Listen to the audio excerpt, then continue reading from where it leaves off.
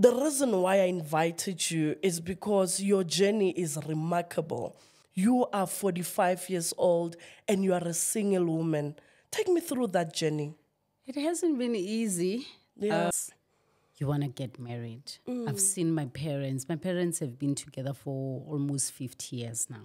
Sister has been married for 18 years.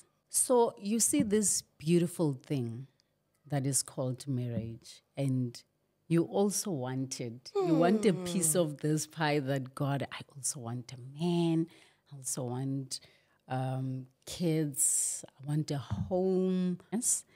Then the years went by and by and by, and I met a very well-known bishop from KZN. We're not my bishop.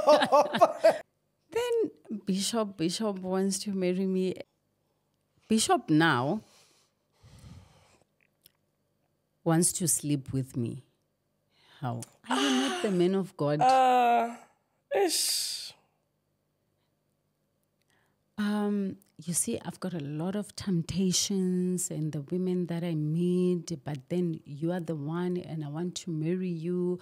And right now I'm prepared to marry you.